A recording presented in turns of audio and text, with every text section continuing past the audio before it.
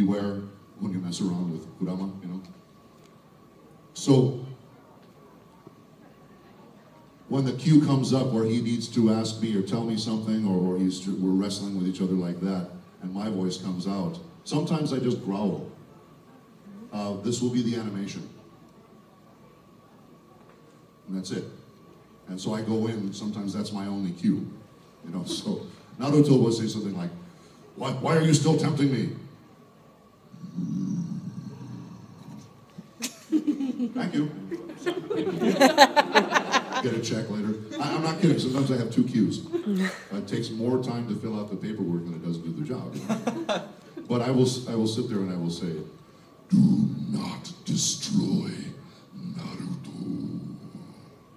Now, that was the solution to do not kill Naruto. We went ahead and destroy. So we fixed that.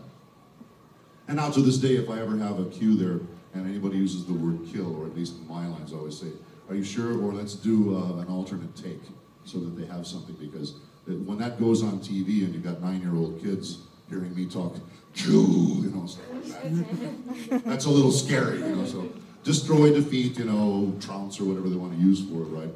Now,